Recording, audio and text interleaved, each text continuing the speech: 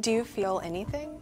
I feel a little bit of a tingling. Nothing painful at all, but it's very, very relaxing. This woman is getting zapped with small jolts of electric current to tone her skin. Microcurrent therapy has been a trendy skin treatment for 2 years, but the technology has been around for decades. Physical therapists started with this treatment. The cosmetic use now took that and said, oh, why don't we stimulate these muscles in our face? Clinical studies show that this low-level electric current can make the skin appear firm, but does little to reduce fine lines. Those who like the look will have to repeat the process often. It's kind of like exercise. The more you do it, the better it's going to appear. Now, microcurrent therapy does have detractors, like those who point to the cost and say money could be better spent on more lasting results.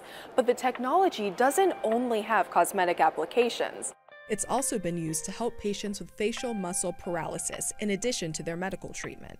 If you are trying microcurrent therapy at home or at a spa, the device makers recommend a tool with a frequency of 1 to 100 Hz to help tone your facial muscles and spark a more youthful look.